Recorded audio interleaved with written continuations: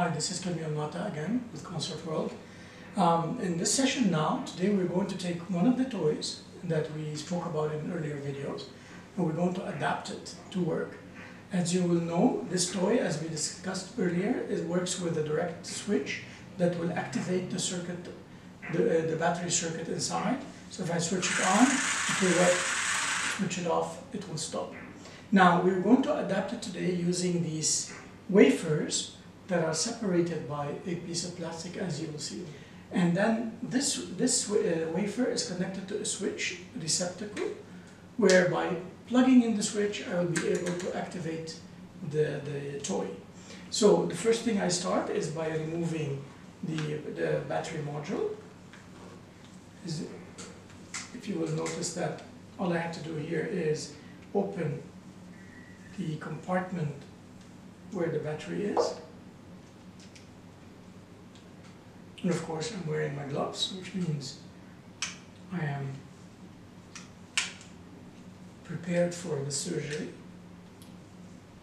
And if you notice, this one works with one single battery, and this battery inside has a spring on the negative side, and on the positive side this tip will go on this metal.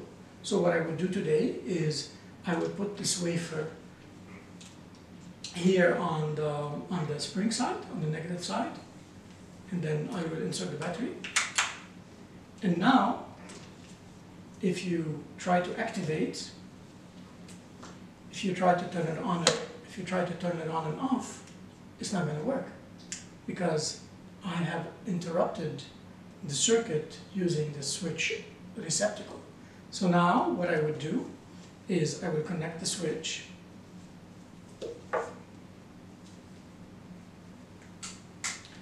And after I connect the switch, if I press it on, turn it on, it will work.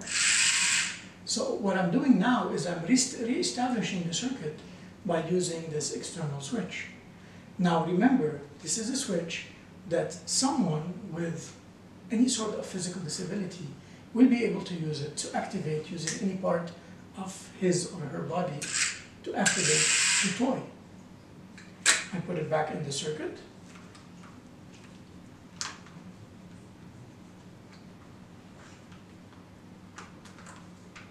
And now, I've got to play the toy to the switch. Thank you.